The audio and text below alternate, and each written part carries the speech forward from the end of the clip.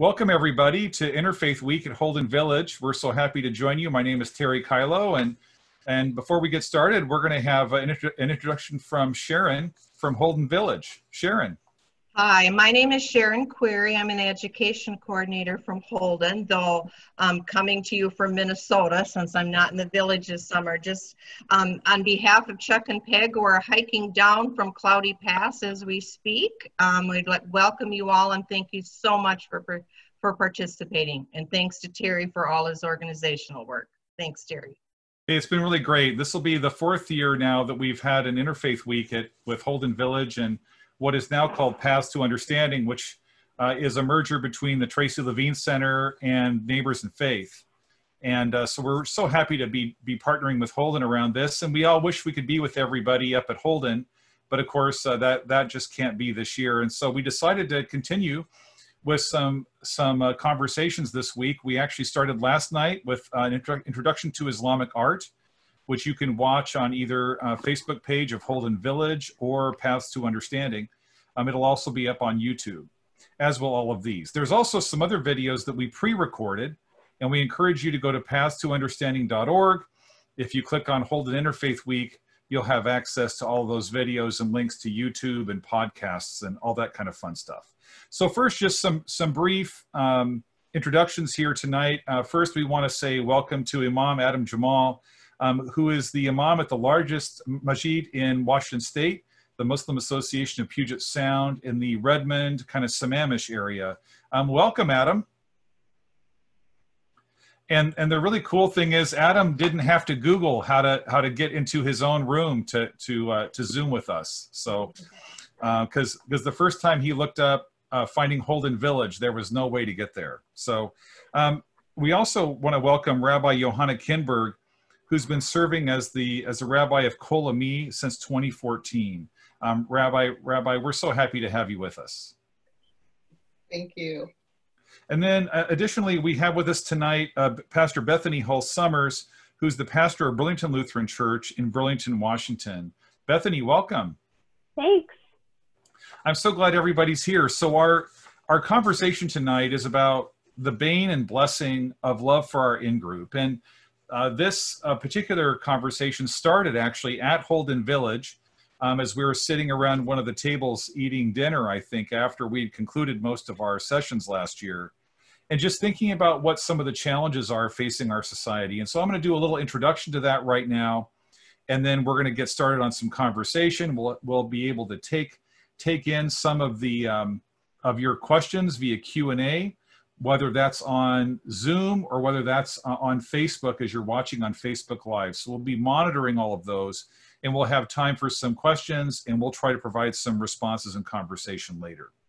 So here's a little introduction to this topic, the blessing and bane of love for our in-group. It is not good for the human to be alone, God says in Genesis chapter 2. This is true on every level. We quite literally depend on our family for our existence and our larger in-group for protection and support. It is good that we are not alone. But our in-group is also not alone. Our in-group can compete and cooperate with other groups. When scarcity rises, either real or imagined, human beings are vulnerable to conflict, even when cooperation might be a more life-giving option. Franz Boas, the founder of modern cultural anthropology, observed that among many peoples, the only people defined as human were those of their tribe. For instance, the German word Deutsch comes from a root word meaning human. Human beings often think of our own culture and in-group as superior to others, and that other cultures are measured by one's own culture. In a book by David Livingstone Smith called Less Than Human, he writes, "When we dehumanize people, we think of them as counterfeit human beings. It only takes a step or two, having decommissioned our moral inhibitions," he writes, "to begin a cycle of violence." It is good that we are not alone, but our in-group is also not alone. What do our traditions teach us about the blessing and bane of our in-group? So thanks again for joining us. And tonight I've been selected to go first, and so I'll give it a try. Each of us will have between 6 and 8 minutes or so to share a few reflections before we start some conversation with all of you. So about 30 years ago, my brother-in-law, Pete, fell off a ladder in his shop in a farm in eastern Washington State, and he shattered both his ankles. And that happened after his crops had been put in and fertilized and everything, but there was no way he was going to be healthy enough to be able to harvest his crops. And so something along the lines of 23 to 25 farmers showed up with their combines and their trucks, and they harvested his entire crop in about 2/3 of a day. And it was just so inspiring to see all these combines all lined up on the hills in eastern Washington State, and all the truck drivers there, all the farmers donating their time, their diesel, their machines to help my sister and brother-in-law in what was a very difficult time for them. And that really is part of what makes an in-group so beautiful, right? That we know that someone's there for us when we are down, when we are hurt, when we're in need. We know that someone's going to be there for us. And that's just such a beautiful thing. And it helps us to survive, of course. And yet we also know today, with the rise of hate groups across the country, with the rise of kind of partisan politics, kind of getting an edge that we haven't seen for a while, that in-group and out-group conversations can be quite difficult. And we also know the same thing around issues of race. And so we're at a moment where I think as a white male Christian pastor, I think we're at a moment of particular repentance. And I want to talk about that just a little bit tonight, with regard to in-group and out-group thinking. So when Jesus was growing up in Palestine in the first century, of course, the biggest challenge was that Rome was occupying Palestine. And from, as we read the Gospels, we kind of see a couple of responses that he made to that Roman occupied kind of oppression, and the fact that the Romans were basically eating the lunch money of the people of Israel and all the other groups that were there, Samaritans, Syrophoenicians, and everyone there. The Romans were basically taking their money and dominating them and exploiting them. And so what we see in the Christian scriptures is Jesus trying to attack two essential issues that were facing his people at that time. One was that love for people in our in-group had kind of gone away. It was being fractured under the strain of so much scarcity. Folk were feeling like there just wasn't enough, and they couldn't really share any without hampering their own survivability. And so we see both in John the Baptizer and in Jesus, and particularly in the Sermon on the Mount or the Sermon on the Plain, Jesus saying that it was time for his people to start loving their members of their own in-group, to share food with them, to share a cloak with them, to share a house with them if people were unhoused, and to really also take time to forgive for all of the ways in which they had not been loving members of their own in-group. They had not been there to help harvest the crops when each other were down. And so there's a lot of conversation in the Christian scripture about how to love your in-group. And I think that's really powerful. But there's also another piece in the Christian scripture that's also present, which is as he's encouraging people to love their in-group and start sharing food and resources and coming up with baskets full of fish and loaves in plenty afterward, we also see Jesus addressing how his community was going to deal with the other out-groups that were present, particularly the Roman Empire, but not just them. Syrophoenicians, Samaritans, and so many Canaanite, folk, all kinds of different people, including Romans and Roman soldiers.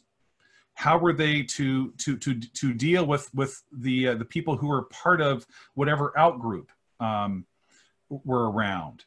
And so Jesus was very clear that they were to love their neighbor, that they were to see everyone as their neighbor, and they were even to love their enemy, who was also their neighbor. And so Jesus advocates in this really challenging environment where the Romans are basically creating scarcity, which tends to make us all pull inward and be a little bit more careful with our resources. Jesus tells them not only to love their members of their in-group and be generous to them, but also to do so toward people that were part of various out-groups. And so, of course, today, with the murder of George Floyd and so many of us becoming ever more aware of Christian white supremacy, of institutional and structural racism, much of which has been kind of authorized by the sort of if you're part of an out group, you don't matter. I think we're in a time of, again, particular repentance. And what's been occurring to me is that a lot of Christianity on this continent has been filtered through white Christian supremacy. And a lot of this goes back to 1452 with Pope Nicholas V. And I'm going to read a brief statement that he was writing to some kings and queens in Spain as they were hoping to kick out Muslims and Jews from Spain. And so this document, Pope Nicholas offers Jesus, and in fact, he's claiming to offer God's blessing to do some pretty horrific things. He writes, "We grant you by these present documents, with our apostolic authority, full and free permission to invade, search out, capture, and subjugate the Saracens, that is Muslims, and pagans, and any other unbelievers and enemies of Christ, wherever they may be, as well as their kingdoms, duchies, counties, principalities, and other property, and to reduce their persons to perpetual servitude." So Pope Nicholas at that point was offering divine sanction to kings and queens in Spain, and then later on in 1492 and 1493, and in some other statements afterward, basically divine sanction to take people's lands, to murder them, to make them slaves. And to do so, calling them enemies of Christ, which basically turns Christianity into like an in-group that despises, wishes to exploit, has no problem killing, murdering, or enslaving, or stealing the land of people who are in an out-group. And in fact, I think so much of the time when I hear us preach in the Christian church, sometimes in ways that are very clear, in some ways that are more subtle, we sort of confuse salvation, that is God's love for us and the healing of human societies and the earth, with just simply being part of an in-group that believes some of the same stuff. And so I think Christianity has in some ways sort of warped the teachings of Jesus, who taught us to love our in-group, but also taught us to love any out-groups that are around, and to wish them well, to speak well of them, to be a blessing to them, and turned all of those, all people in other in-groups into enemies of Christ, and therefore not quite human. And I think that we have to do some serious thinking and feeling and praying and study and repentance about that, because I think right now we have used our kind of tendency, human tendency toward love of an in-group in a way that is actually quite toxic. So one last story to conclude. There was a man in London who was at a Black Lives Matter protest, and there was a counter protester there who got hurt. And this black man picked up this guy and pulled him out of the crowd, and basically saved him from further harm. Seeing this counter protester essentially still as a human being.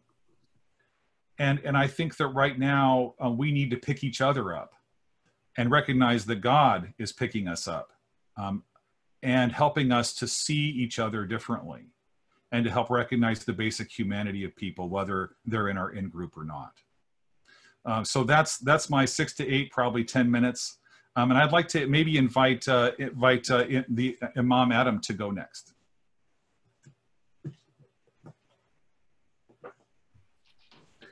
Hello, everyone, and assalamu alaikum. Peace be upon you all. Very nice to be here. I wish it was at Holden like it has been for the past 2 years, but unfortunately the circumstances mean that we're here. But we're here together, and that's what I appreciate, and I appreciate being here with you all, and for having some time with you all today and this week.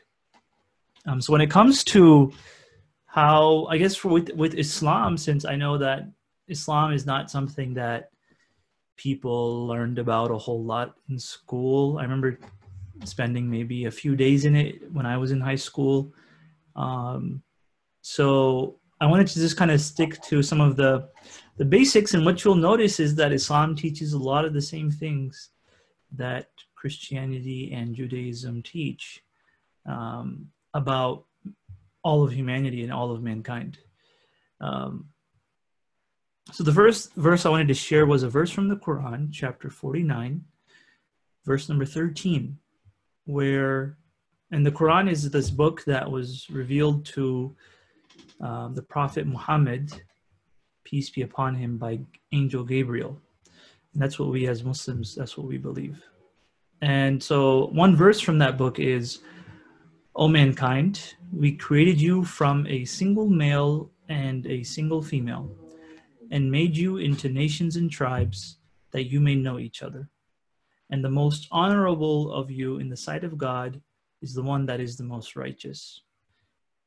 And so in this verse, what I took away from this verse when it comes to our topic today is this idea of us being one humanity. And we all, going back to our original, I guess, beginnings, Adam and Eve, the story of Adam and Eve, going back to that, and going back to this idea that we're all from the same, stemming from that same seed.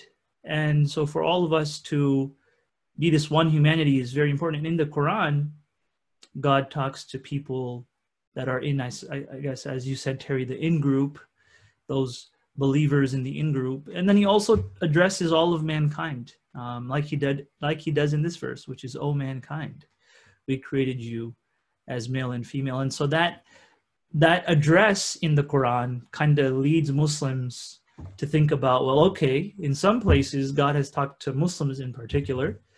Like one of the really interesting verses I always found is the one that says, "Oh, you who believe, believe."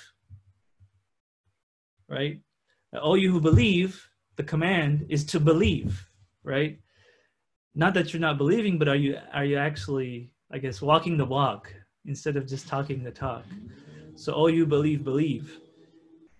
So that's one side. And then the other side is an address to all of mankind. And so that kind of changes our focus, where, okay, well, God isn't just talking to us, but God's talking to everyone. And he's showing us that there's a message here beyond just the message to us. And another, I think, an important tradition is in the life of Prophet Muhammad, peace be upon him, was in his final year, and he made the pilgrimage. So actually in my Intro to Islam presentation that I did for Interfaith Week, which was pre-recorded, I talked about that. And so the pilgrimage is this it's an event once a year. Actually, it's going to start on Wednesday this year. Every Muslim is required to go for pilgrimage once in their life, as long as they're financially and physically able to do so. And so it's one of the largest gatherings of human beings on earth. There's 2 million, 3 million people there. And the amazing thing about it is that there's people from all over the world, all the different races, cultures, backgrounds. And each group, people are together, and they're also like intermingling. And no matter if you're rich or poor, you're wearing the same clothes. And so there's this idea of one humanity. And so when the Prophet Muhammad made his final pilgrimage to the city of Mecca, he said to a group of, basically it was all Arabs, and I'm not Arab, my family is not Arab, but he said to a group of essentially tens of thousands of Arabs, he said, no Arab is better than any non-Arab, nor is any black person better than any white person, nor is any white person better than any black person. And so I think there was that, and that's an idea I think we can all agree upon. There's that universal. In Islam, we have this concept of the Arabic word is fitra, which kind of means your primordial nature, that you're born in a certain way, and then it's your environment that kind of takes you away from that. And that when you are born, you're predisposed to certain things. If you look at children, children, they don't see color. I have a 3-year-old, a 10-month-old. They don't see that.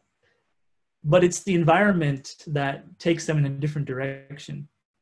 And so we believe that that nature, that original nature that we're born with, that innocence, that's something to look to, and that's something to take. Obviously, there's also the temper tantrums; those are different. But aside from those, at least when it comes to how he views people, and that environment, how it shapes his views and how it shaped our views, I think it's important to take that into account. And that's what one of the things that our religion teaches us is. That's what Islam teaches us as Muslims, is that you have that, going back to that nature, going back to that predisposition to not see color, to not see those things, and to see us as, oh, we're all people, and to respect each other for that. And the final tradition I wanted to share with you all was something I think that there's a misconception out there about how Islam talks about other groups. And one of the things I wanted to share was the Prophet Muhammad, peace be upon him, he said that beware, whoever is cruel to a non-Muslim minority, curtailing their rights, overburdening them, stealing from them, I will complain to God about that person on the day of judgment. And so this idea of justice has to be not only to people that are in the in-group, but also in the out-group. And it's especially important for the majority to think about it, because as Muslims in America, we're 1% of the population, maybe less than that. And I think it was Pastor Terry who very eloquently said that there's enough of us to be talked about, but too few of us to be truly heard and understood. And that's where we need your help. That's where we need events such as this. And so I'm really happy that that's there to help with some of those misconceptions that are out there about the Islamic faith, and about some of the things that we may see, because there's a difference between the practitioners of the faith, who can a lot of times fall very short of the faith. And Christians know that, Jews know that, Muslims know that, Hindus knows that, everybody knows that. And the practitioners of the faith can fall short of what the actual faith says. And that's important to keep in mind. Muslims here don't agree with everything that goes on overseas, just like Christians, I'm sure, don't agree with the neo-Nazi party in Christian Greece, or Jews don't agree with everything that Israel does, right? There has to be that difference between, okay, the practitioners, the governments, modern day governments, and what the faith actually says. All right, that's it for my piece. I'll let, I don't know who's next, Bethany or Johanna, I don't know. I'll let you make that call, Terry. I think you're muted, Terry. Let's have Bethany go next, and then the rabbi can combat cleanup for us. Okay, we can make a Lutheran sandwich. Yeah. Mine, though, what I wanted to share with y'all is more of a personal narrative, less heavy on the theology, more of a story.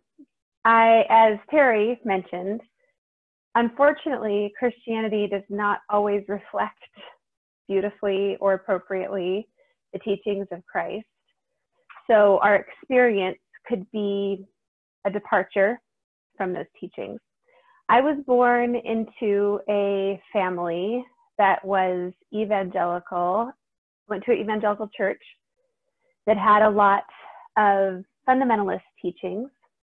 And I then I went to church on Sunday mornings and Sunday evenings and Wednesdays. And I also attended a Christian school. It was not until I was in the 2nd grade and I did U8 soccer that I met someone who did not attend church regularly.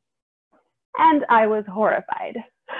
It was scary to me as an 8-year-old to meet this seemingly nice man who was coaching our soccer team who did not attend church.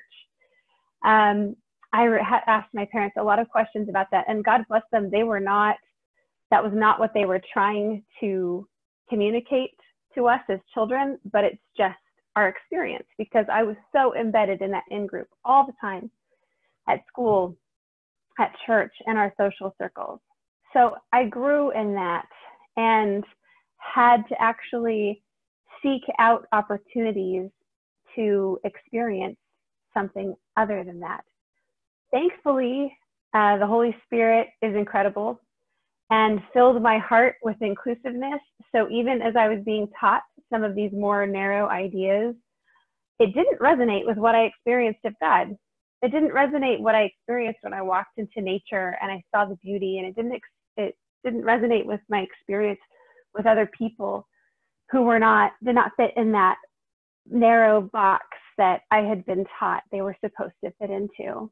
So even though I had heard some of these messages, the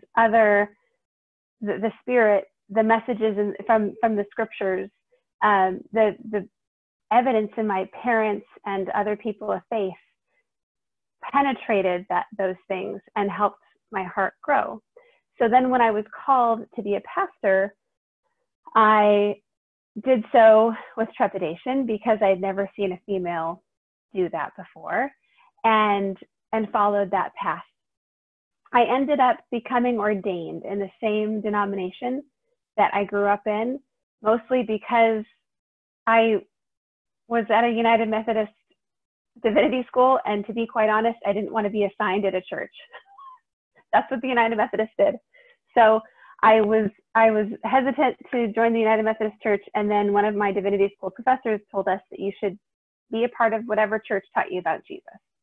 So I decided to be ordained in that church and served for many years as a pastor, and continued to have that expansive understanding of God until I was called one day by one of my superiors and asked about my thoughts about the inclusion of LGBTQ+ in the church.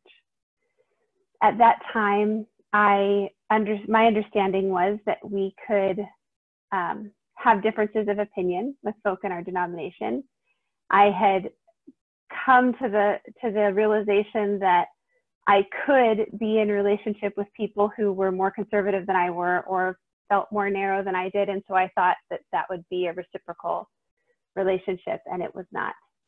So I was at that time invited to leave that denomination that I had been formed in, that I had grown up in and learned about God, that I had felt called to the ministry, and then actually was able to serve churches and serve in incredible places. So at that time, I was shaken, and my sense of call was shaken. But unbeknownst to me, this whole time, the Spirit was at work. And I had already had relationships with folk like Terry and some other Lutherans in the Skagit Valley. And God created a bridge for me to become a Lutheran. I was able to transfer my ordination to the ELCA, and I now serve a church that reflects my heart, that I believe reflects God's heart. And to me, the experience of being able to preach and proclaim in a space that truly welcomes all. We have one of my parishioners is married to a Muslim man, and he comes to church often. He is in our sanctuary, and we have all kinds of different folk and different expressions of faith and different levels of belief and disbelief and different, just so much diversity and so much beauty. To be able to proclaim that is an incredible honor, and to be able to be a part of a community of faith that holds that as one of its central characteristics is an incredible blessing. I have served communion to people who had been rejected from communion in other places. I have baptized babies of couples that wouldn't get to have their babies baptized because of how they love and who they have married. So the blessing to be able to understand what it feels like to be rejected, truly, and then to be able to turn around and with the same calling that God has placed on my heart, to be able to include and embrace and proclaim God's goodness and love has been amazing. So while the underbelly sometimes of that in-group stuff can be really damaging, and we all have seen people in our ministries who have been deeply hurt, when we are able to see it and obliterate it in our communities of faith, it's a powerful, powerful statement of God's love.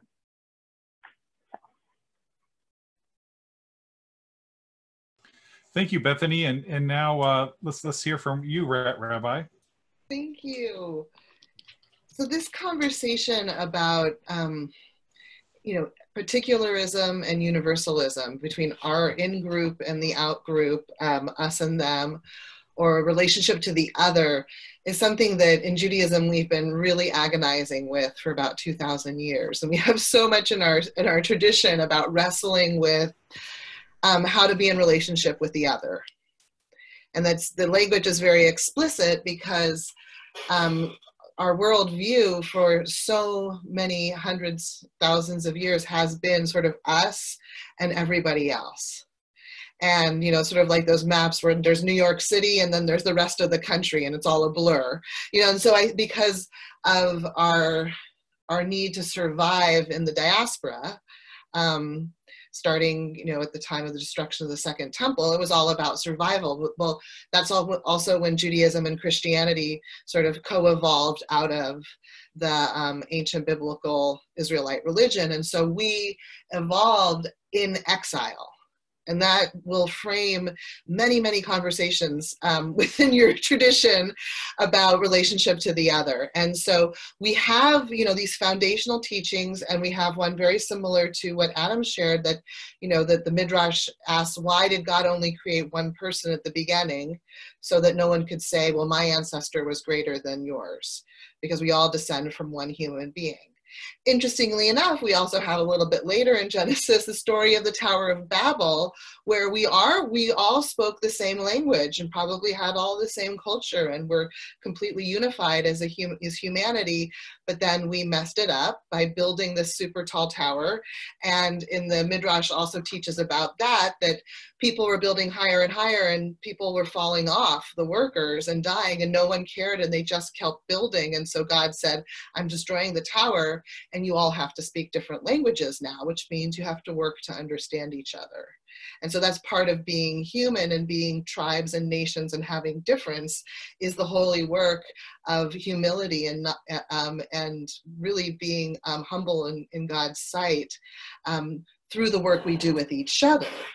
So there's this, there's the particularism of, the tribe, and then there's a relationship to the other. And that really is the conversation within Judaism. So we do, in Judaism, when you convert, you become Johanna, daughter of Abraham and Sarah.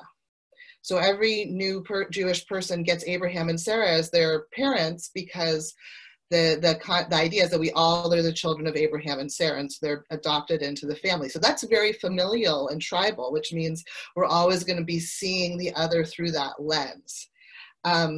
But at the same time, we started out with a tribal God. When we crossed through the Sea of Reeds, the text says in Exodus, "Who is like you among the gods?" So there seems to be inconsistency with the belief in monotheism in that statement. And it's true that in the wanderings, they did believe that it was a tribal God, that Yud-He, Vav-He, God's unspeakable name, that this was a tribal God. But Judaism evolved over time in the biblical era, in the ancient Israelite era, to recognize a universal God.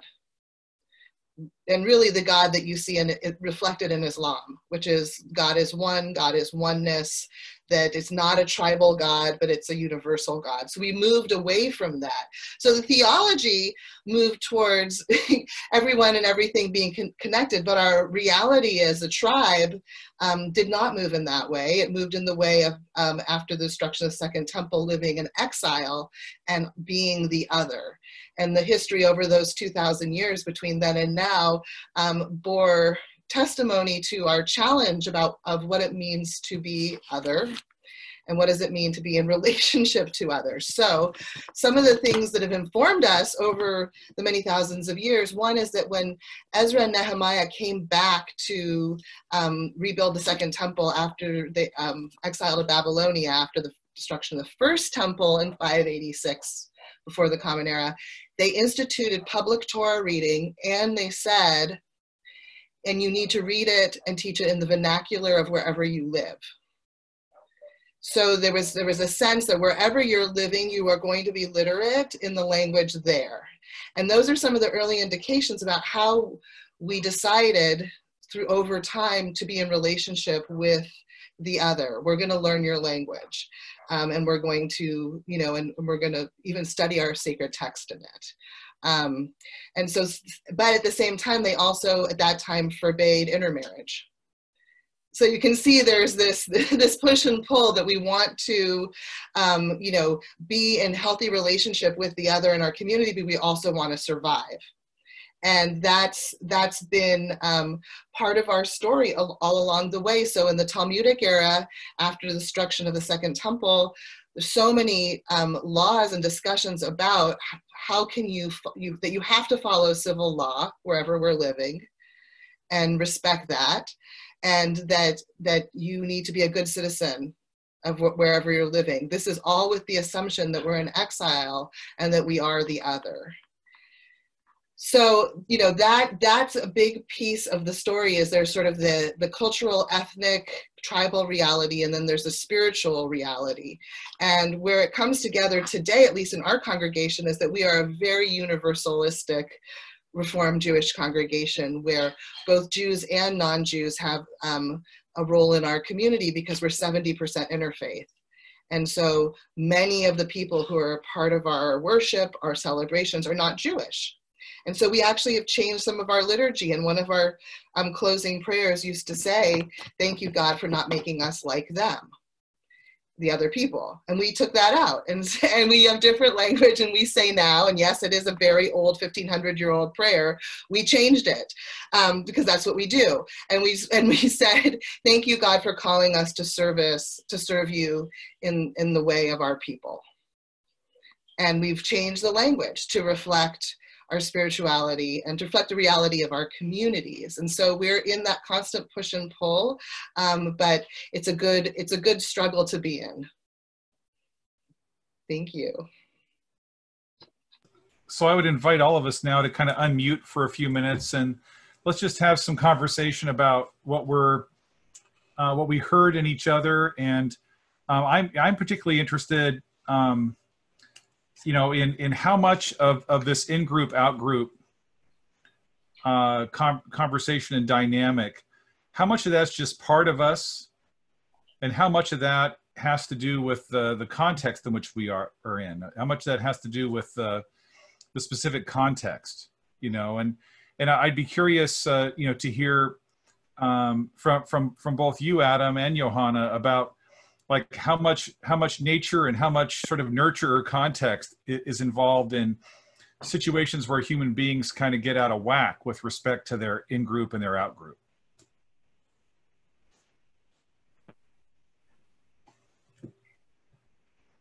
So I guess, Johanna, you're looking at me, I think. I can't tell. The branch. My glasses. I can go if you. I was just thinking, and I don't know if this is also true in the Muslim community, but you can have different, people who can't. Jews came from Eastern Europe, and some settled in the United States, but some settled in Mexico.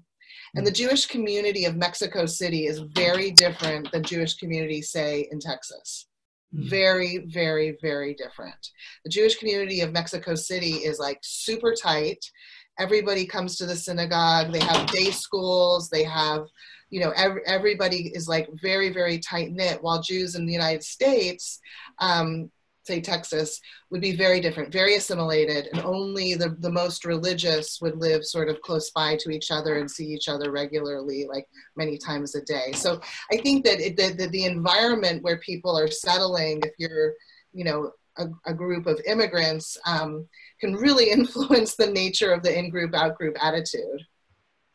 Yeah, I think I've seen that as well. Coming from Texas, where I guess at least because in amongst the Muslim community, you have a third which are Black Muslims who their ancestry goes back to slaves who were brought over, and 20% of those slaves being Muslim from Muslim countries in Africa. And so you have a third that are kind of, I guess we could kind of go by indigenous Muslims, and then we have another 2/3 that are immigrants, and most of the immigrants, they came in the 1960s, 70s, after the Asian Immigration Act to the U.S. And so we owe a lot of our presence here to the civil rights movement, at least the immigrants amongst us. My dad moved from Pakistan in 1971 to the University of Houston, and that wouldn't have been possible without the civil rights movement. And anyway, I think the community, the Muslim community in Texas is different from the Muslim community here in Seattle, because in Seattle people immigrated over for tech, right? So for Microsoft, for Amazon, or I guess Microsoft first, and then Amazon and Boeing and Expedia, and so on, and more recently for the other kind of software companies. So it's a younger community, it's a smaller community compared to the one in Texas. So yeah, I think that definitely does make a difference in how close-knit, how tight-knit. And then there seems to be that certain tipping point where once it gets to a certain population, then people kind of integrate more or assimilate more. Whereas before that, it's about preservation. Kind of like you mentioned, the banning of intermarriage, because you kind of feel that need for self-preservation. And so that happens, yeah. So I'm sort of hearing both of you talk about the fact that it really is nature and nurture together, but I'm hearing a lot of it around the context is really incredibly important about how that plays out. And Bethany, is there anything you'd like to offer? I know Christians sometimes we have a lot of views in the Christian church about what we would call human nature, and I think some of them tend to be a bit overly negative in some ways, because in ways that kind of make us a little bit authoritarian sometimes, because some Christian views about human nature are so negative that it sort of implies if you don't have a strong government sort of policing people all the time, that they won't love each other, which I think is really sad.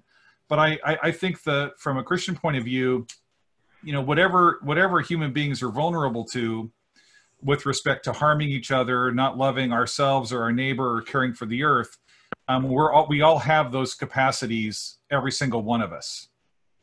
As the Apostle Paul writes, for all have sinned and fall short of the glory of God.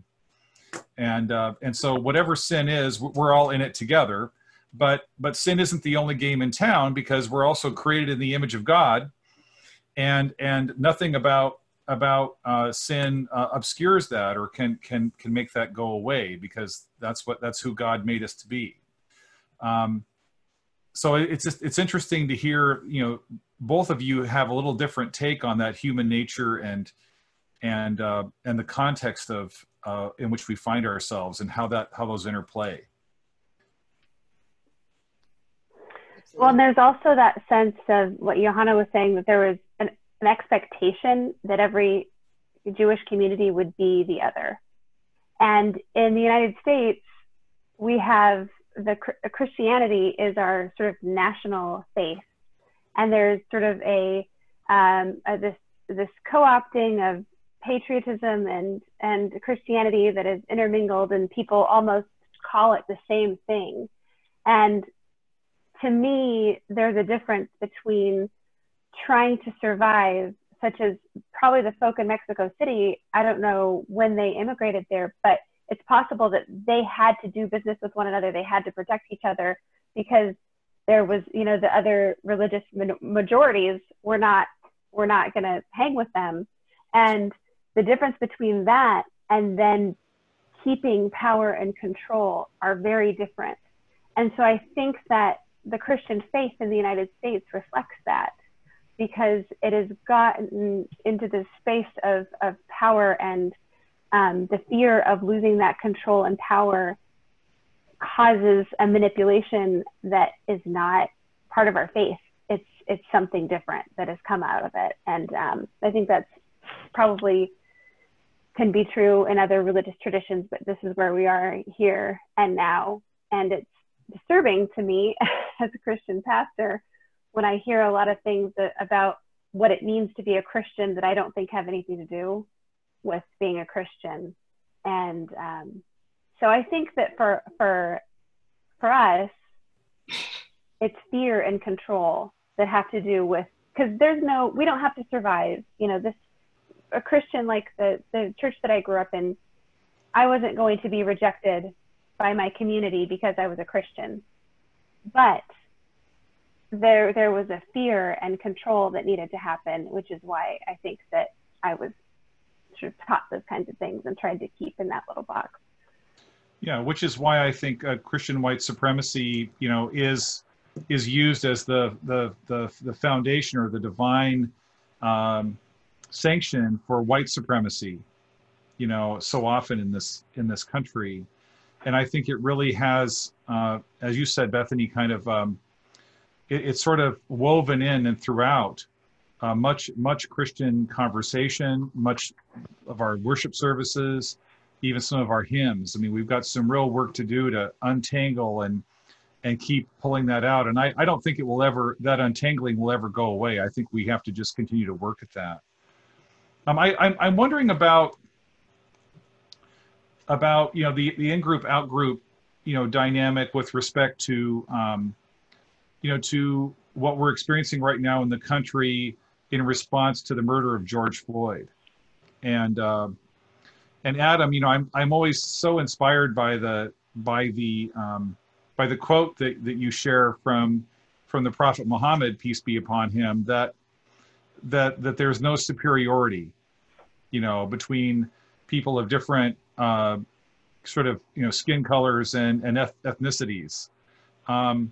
So I'm wondering what the conversation we're having around in-groups and out-groups has to do with racism today, and what our traditions as part of the larger Abrahamic traditions, what we might say about this moment where we're reckoning with so much injustice and systemic and institutional racism.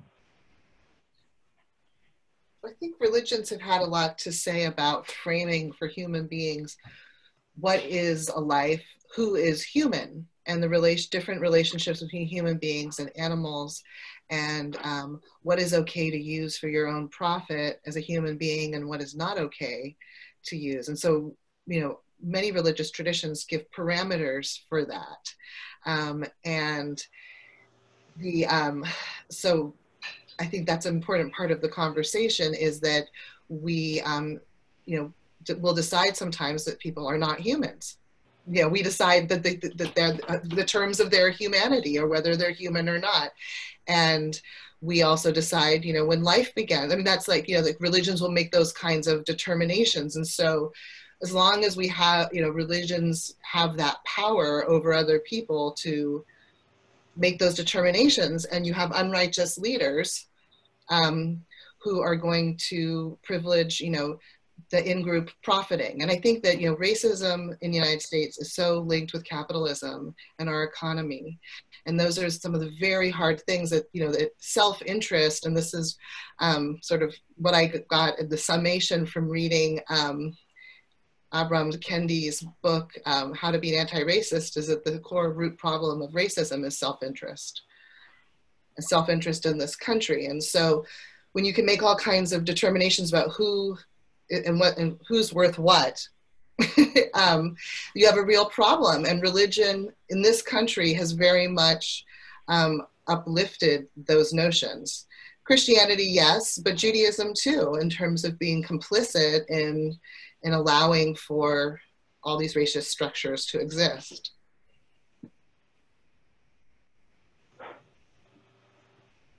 Yeah, you got me thinking, Johanna, about our kind of in our faith, the understanding of the devil. Mm. And there's this idea that the devil whispers, and that the devil, he plots, and that the devil takes you along on a long journey, and it first starts with something small, and then it becomes bigger and bigger. And I think that's what it is. That the dehumanization process doesn't happen at once, but it's over a very long period of time. And I remember thinking about that painting that Terry showed us back at Holden, you know, with who was it? There was that angel or something, and it was the goddess. It was sort of a depiction of the goddess of the spirit of Columbus. That's what it called was. Columbia. Columbia, yeah, that's what it was. Yeah, not the angel. Yeah. I knew it was something with wings. I couldn't remember. That's all right. But I understood the idea behind it, and that was really powerful, because that's kind of where it starts, right? It starts with our understandings, our art, our it's all reflected there. And so it's an over time process, and it's not going to change overnight, but I think that things are changing. I think that people have realized that enough is enough. But at the same time, we can't let it fall out of the news cycle as things tend to do. I mean, there was an awareness at our mosque. Usually when you talk to Muslims about racism, Muslims will say, oh, there's no racism in Islam. You know, they'll quote the things that I quoted. But in practice, things can be different, especially when you have people from different cultures, different backgrounds, who may or may not understand or know each other. Didn't grow up like a typical example of me as an immigrant. I don't know if you felt this way, Johanna, but when as a young child, when I used to go back to Pakistan, that's where my parents are from Pakistan. So when I used to go back to Pakistan, I was an outsider. I was this American kid, you know, like I didn't understand Pakistan. My Urdu was like American Urdu, right? It wasn't good. You know, I didn't know how to talk like them. I didn't have their culture at all. And then you come back home and then you don't fully find yourself either. I was the only Muslim kid in school until 9th grade or 8th grade. And so that, you know, that was, so you're trying to find your location. Where do you fit in? How do you fit in? Yeah, I mean, this is very much my experience, though my children have a different experience because the Pacific Northwest is much more religiously diverse than it used to be when I was a kid. So there are Buddhist kids and Muslim kids and Hindu kids and, you know, different kinds of religious kids and kids whose families finally feel free to say that they don't have a religion or they don't believe in God. And that used to also be something where you couldn't be in Cub Scouts unless you were willing to say that you believed in God. So it was, you know, there was a lot of and I think that there was sort of there was a religious blindness, making like, let's just wash over and everybody can be Christianish and Christian-like, and it was very hard to be a minority in that. We did the play. I think it was a play about Jesus and Mary. I was in the choir. My teacher was like, "You have a great voice. You're in the choir." I'm all right. Okay, I guess I'm doing good. Well, and since there's a whole chapter devoted to Mary, hey, that was okay, right? I guess so. I guess so. Yeah. Yeah. As a Jew, I've always found it so interesting that Christianity was so segregated. Like that was something I could never wrap my head around, because I don't see it in Islam. There aren't like, you know, there seems to be a lot more integration, and in Judaism there's, you know, most Jews in this country are European, and those who are not they do have their own ethnic kind of congregations. But in Christianity, I was always surprised by how segregated it was, and it took me a really long time to understand why and how. Well, you know, so part of that segregation, you know, has to do really not with anything necessarily particular to Christianity or to the teachings of Jesus for sure, but it has to do with the way that this country was formed, and that's why the quote from the Pope, which gave divine authorization to European kings and queens to take land, to claim it as their own, to murder and kill indigenous peoples.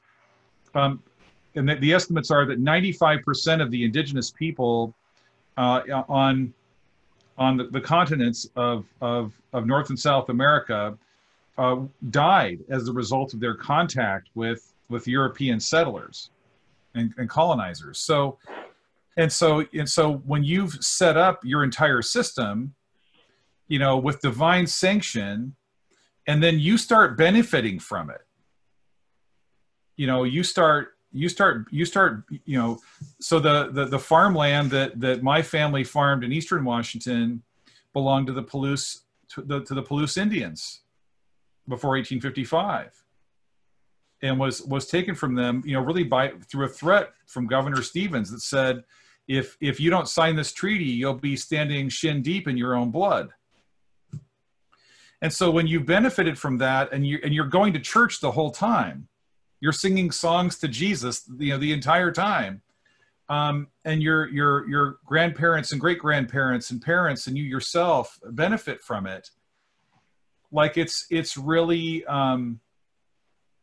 difficult to face that, and it's even more difficult, you know, to face that in the presence of people in which the economic system you've benefited from have been oppressed. Like that's really hard. And yet I believe that all the Abrahamic faiths have some very powerful messages about, and I'll say it as Lutheran in this case, that God loves us the way we are enough to be wrong. God loves our grandparents and great-grandparents and parents enough for them to be wrong and to benefit from unjust systems. And so that means that we have the freedom then to say, we're not going to live like this anymore. And I hope that that's the moment we're in, is when enough of us can say, we're not going to live like this anymore. And we're not going to do it just because we feel guilty or feel shame. Like God's big enough to deal with that. Mm-hmm. Yeah, there's that narrative of blessing in the Christian tradition of just like, oh, we're so blessed, and an assumption then of goodness from that is why the blessing has come. And it was a big part of rationalizing all of the evil. And as long as you could kind of try to cover it up with this veneer of religiosity, maybe it's okay, because and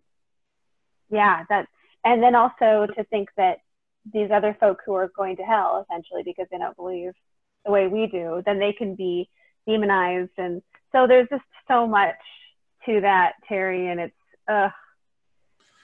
yeah, I mean, I totally agree. I mean, I think that idea about, you know, the reason that people are say unhomed, or the idea that behind people, the reason that people have, I mean, a lot of Christians will say this, the reason that people don't have homes or that people don't have money is because they're sinners, and God hasn't blessing them because they're not doing what, they're not living righteously in some way. And boy, that is self-justification of a powerful kind right there.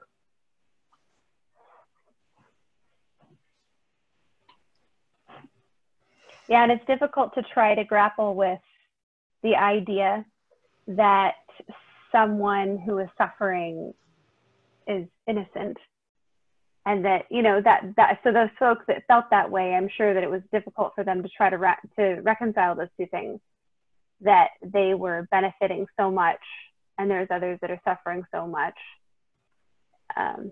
which, as you said, God can cover all of that, but it still doesn't mean that we don't move forward in healing and reconciliation and restoration. And you know, no one community is immune. I think that there's the arc of the way the world works where people find themselves in different relationship to the other. And so, you know, Jews and Israelis find ourselves in different relationship to Palestinians than we were, you know, 200 years ago. And, you know, our reality right now is that there's, you know, hundreds of thousands of Arab Israelis and Palestinians who are Hebrew speakers, more probably than are Hebrew speakers in the diaspora. So our language, which was something we held on to for so long, has also now become this language that has a very different relationship to another group of people through the course of the, you know, human history and global dynamics. And it's a very difficult position to be in. Suddenly your relationship to the other shifts. And you have to, you know, and you have to look and say, okay, we are now in a different power dynamic with that. And and you can't, no one's the eternal other. We all are sometimes the you know, the other, but we're also sometimes the otherer sometimes too. And so, you know, dealing with both sides of that equation is, you know, is part of the work, I think, of spiritual communities, is when you have the power to otherize people, what do you do? And when you're the other, how do you relate to the other side of the equation? So Adam, if you want to say something, that's great. But I also just wonder about another question, which is, what are the, you know, if you're in a situation where there's a ton of pain, where there has been institutional, personal, structural sin of various kinds of oppressions toward all kinds of folk, and you're in a situation where there's increasing scarcity, as there kind of is right now with COVID-19 ravaging the human beings, ravaging people of color in much higher rates than white folk in the country, but also harming the economy. Like what's the basic view in Judaism and Islam about how you begin to achieve reconciliation? Like, what are some of the steps, you know, that your traditions indicate for how to move through a time when we all realize something's broken? There's this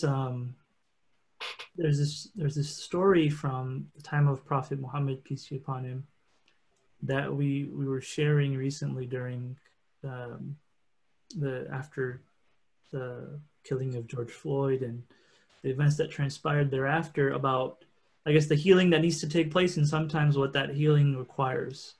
And so the story goes that there was it was a real event that happened in the time of Prophet Muhammad, peace be upon him, that there was these two companions. We call them companions of the Prophet. I guess similar to disciples, or I guess it's a similar kind of idea. But there was these two companions of the Prophet. One of them was a very rough and scruffy Bedouin man from the desert.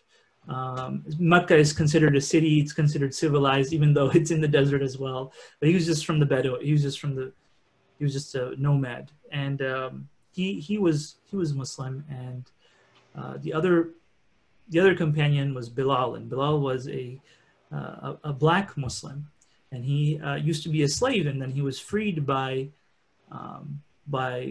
Muslims. They bought him, and they bought him and freed him. And so the Bedouin man said to the black man, he said that he called him the son of a black woman, and in a derogatory manner. And Bilal was very offended, and he went to Muhammad and he complained about what the Bedouin man had said. And Muhammad turned to the Bedouin man and told him that in you is still some of the days of ignorance. They referred to the pre-Islamic period as the days of ignorance. And he said, some of the days of ignorance are still within you. Abu Dhar, that was the guy's name.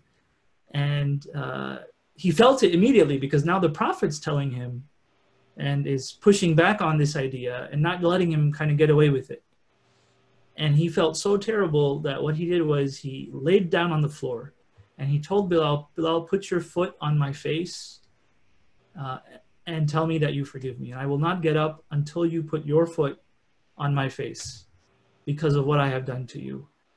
And just that kind of extreme form of asking for forgiveness, I think, and Bilal said, no, I'm not going to do that. You know, I'm not. And he said, no, he kept asking him 2, 3, 4 times. And then eventually he gave up, and Bilal just kind of tapped him with his shoe, you know, just to get him off the ground because it was causing a scene. And then he accepted his apology. And just that idea of, what are we doing for that healing to take place? What are we doing for that reconciliation to take place? How far are we really willing to go? Is it enough to just say sorry? Is it enough to, do we need to be doing more than that? I think that's the question that people have on their minds. And it's chilling the correlation between that story and how George Floyd died. Oh, yeah. And how that could be turned around into an act of repentance. Wow, I didn't even think of that. That's really, yeah, what an amazing connection. Wow. It's interesting, you know, coming from a very analytical and legalistic tradition now, I feel benefits me in answering this question, because within the Jewish framework, it's very, very clear what needs to happen. And it's the process that we call teshuvah, repentance, which is if someone says you've wronged me, and the first thing you do is you recognize and acknowledge what you did. You say, you make a statement and a declaration, I'm never going to do this again. Then you take all the steps necessary to make sure that it never happens again, and including restitution. And so from a Jewish framework, reparations seem to be like, that's what needs to happen for Black Americans, that it's this, that people were stolen, their energy, their lives, their possible inherited wealth was stolen and has been stolen in a systematic way. We can prove it in a court of law. There's all kinds of evidence. Therefore, the only way to make the situation whole is to offer restitution. And we know this very intimately because Jews received millions and millions and millions of dollars of restitution from Germany, both families and the state of Israel, after the Holocaust.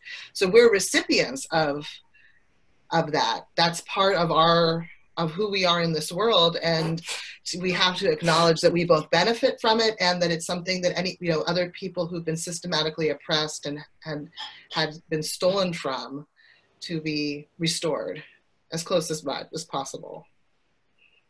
Well, I just want to say that, like, I think in some ways, Christians would do well to go back and study that process of teshuvah, because I think that's what Jesus was talking about in the Christian scriptures when he talked about reconciliation in Matthew chapter 18 and reconciliation in other parts of the Christian scripture.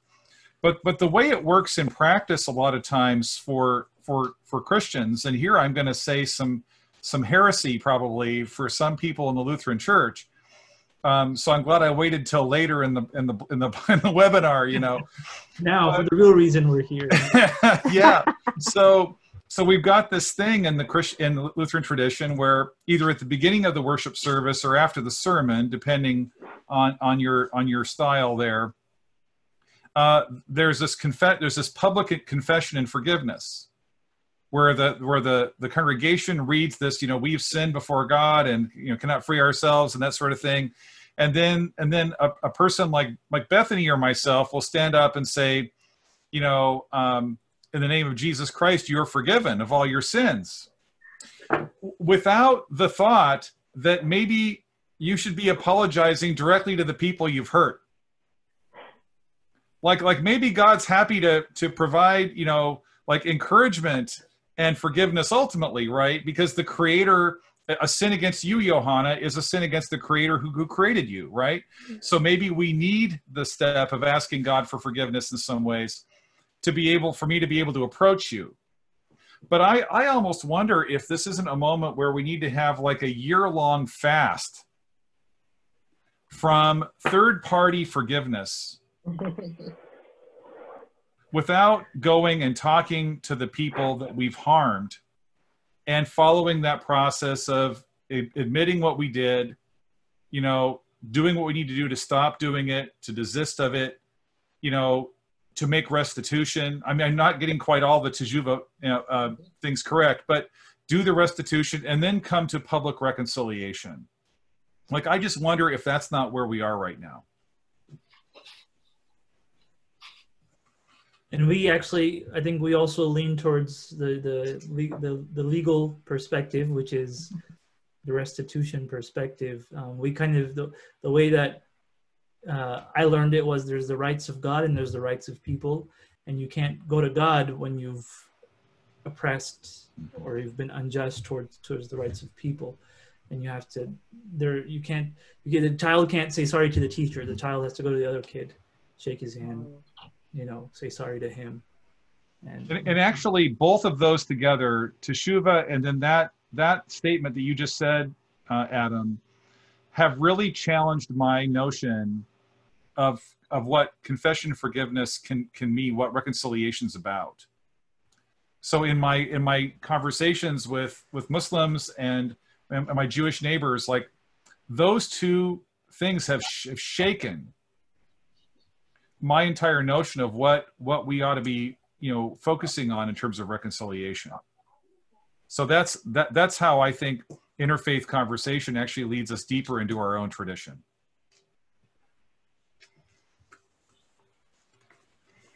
Well, how's the chat looking on the Facebook and on? Well, we're seeing lots of people thanking us for the conversation. I haven't seen a lot of questions. I'm glad that you brought that up. So I'm seeing lots of thumbs up and great messages. I'm not seeing a lot of questions here. So if folk have any questions for our panelists, we'll be happy to take that, whether that's on Zoom or on Facebook Live, either one. So, Bethany, how have you seen that whole forgiveness thing work out? I'm not asking you to sign on to my heresy there, but I am interested to know kind of how you see that whole confession and forgiveness thing working while we're waiting for a few questions. Yeah, no, I love that. And I was just trying to think of how I would wordsmith that at the end of not only just this sort of understanding of God's forgiveness, but then somehow some sort of directive and encouragement to move forward in repentance throughout the week. So I think I really like that. It's really cool. I never had that in my old tradition, that sense of that confession and forgiveness. There was sort of a soaking in your own sinfulness in my other tradition that was kind of a revolving door of self-loathing and repentance, sort of that made people feel a lot of guilt and a lot of angst. So, but I like that idea. I endorse that heresy. Well, so as long as you feel really bad about what you did, maybe your mom and dad won't try to punish you for it. Is that kind of the deal? Yeah, basically. It's just a cycle of terror and yeah. I think there's this joke, and I think it's been oh my god, blurry all of a sudden. It's been reapplied to. I've seen it for Hindus were using it and Muslims were using it, and I just looked it up. But once I saw this guy on a bridge about to jump, I said, "Don't do it." He said, "Nobody loves me." I said, "God loves you. Do you believe in God?" He said, "Yes." I said, "Are you a Christian or a Jew?" Do you know where this is going? No. He said, "A Christian." He said, I said, "Me too. Protestant or Catholic?" He said, "Protestant." I said, "Me too. What franchise?" He said, "Baptist." I said, "Me too. Northern Baptist or Southern Baptist?" He said, "Northern Baptist." I said, "Me too. Northern Conservative Baptist or Northern Liberal Baptist? He said, Northern Conservative Baptist. I said, me too. Northern Conservative Baptist Great Lakes region or Northern Conservative Baptist region? He said, Northern Conservative Baptist Great Lakes region. I said, me too. And then he said, Northern Conservative Baptist Great Lakes Region Council of 1879 or 1912. He said, Northern Conservative Baptist Great Lakes Region Council of 1912. I said, die heretic, and I pushed him over. I've seen a Muslim version of that, and I've seen a Hindu version of that. Yeah, I don't know if it's a Jewish version, but there's that for the in-group. I don't know. I totally understand that. And that's where like, I mean, we've got something like 35 or 36,000 Christian denominations in the United States alone, because we have such a hard time engaging with difference, which I think has a lot to do with that. And those differences exist, I think. I mean, Muslims have, like I said, it's been readapted for Muslims as well. I just couldn't find the Muslim one, but. So we have a question from Carolyn who asks, what concrete steps can society take to work on apologizing and asking for forgiveness for the evil we all have done or permitted to our fellow human beings? So what would be some steps on a societal level that you all think we might do? And that'll probably be our kind of final question here. Well, you have to look at who's at the margins. You know, when the Israelites were leaving Egypt, there was, pay attention to the ones who are behind. You know, they're the ones who are going to be attacked by the Amalek first. You know, and so look at who's in the margins and then work to bring them into the center and to make those who were last first. Yeah, so it has to do with listening to and centering on the voices of the people who've been harmed. And so the first thing is like to listen to them and believe them and take that seriously, right? So that's like step number one, because they're probably going to know a lot of what needs to happen, to take that next step. Is that what you're saying, Johanna? Yeah, well, and also just to shift the power center to in terms of concern and attention too, because with self-interest, if self-interest is at the core of all this, then you have to work against your own self-interest. If you're not working against your own self-interest, then, and there's people who are suffering, then the equation is off. And so it means moving, in a different direction. Yeah. There was, a miniature version of that. And I think it's something that everyone should do. We had a listening session with Black youth in our community. We have a diverse community, different races, cultures, backgrounds, and but doesn't mean that it's a perfect place. And so we had a listening session with our Black youth about how they felt about racism and different things that they might have felt, that things they have seen or heard at the mosque. And so we had a good 3-hour session where the board was there, the staff were there. We just listened. We didn't say anything. There was no back and forth. It was just listening for 3 hours. And it was, part of it was, okay, we're going to take action on this, but part of it was speak without being interrupted, and that the people speaking had to watch the time themselves and kind of make time for each other. And otherwise you could speak without being interrupted. And I think that was very, very powerful for us to do, for us to have that. Bethany, what are your thoughts about what we need to do as a society about this? I think that listening piece is huge, and that decentering, those are absolutely. And also the sense of, for those of us who hold the power, we can't get caught up on our sense of guilt and grief, and instead be mobilized by something greater than those things. And that's, to me, that's God's love and justice and our desire for equality. And so somehow acknowledging the deep pains and hurts and inequality, but at the same time not allowing our own grief from that revelation and guilt from that revelation to get in the way of real change. I think that's one of the hurdles we have right now, because we have a lot of people who are doing things that they haven't ever done before, who are proclaiming Black Lives Matter and all this they're finally getting it. And with that comes a lot of grief. And so somehow moving past that part, because I think that's where we are right now. And if we could easily get stalled here and easily feel like just feeling that is enough, but feeling that is not enough. We have to move from feeling that to acting together toward a different future. So that's my hope right now, is that we just don't get stuck. You know, I agree with everything that's been said, and just would add that, you know, institutional and structural, you know, evil or sin or oppression has to be addressed with structural or institutional responses, right? So there are 18,000 police jurisdictions in the United States. So wherever you are, get involved in that conversation. There are school districts. I don't know how many there are across the nation, but there's a ton of them.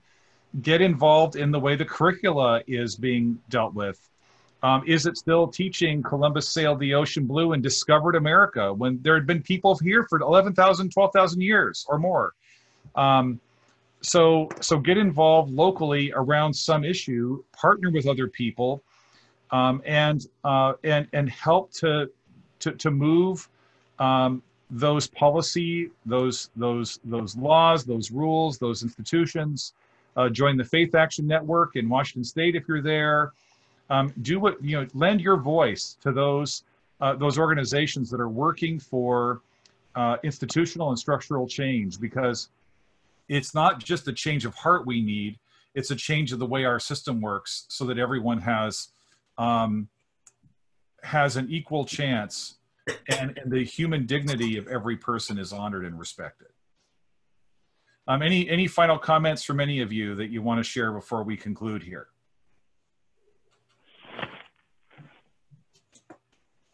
Well, with that, I just want to thank Adam. I want to thank you for being part of this. This was a way easier drive than finding our way to Holden, but hopefully next year we can. I know my way now. I know you do. I know. And Johanna, I look forward to being with you hopefully next year, and Bethany. And then our hope is that next year we're going to have a much bigger cast of characters, including Buddhists and Hindus and some Native American speakers. And Bethany, we're so thankful you're with us.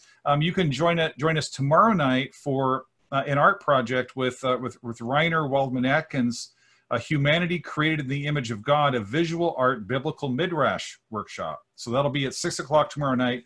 And then Wednesday night at 6 p.m., we'll continue some conversation around the call to be a blessing to all the nations or families of the world. So we'll be talking about more of the positive side of in-group, out-group kind of dynamics.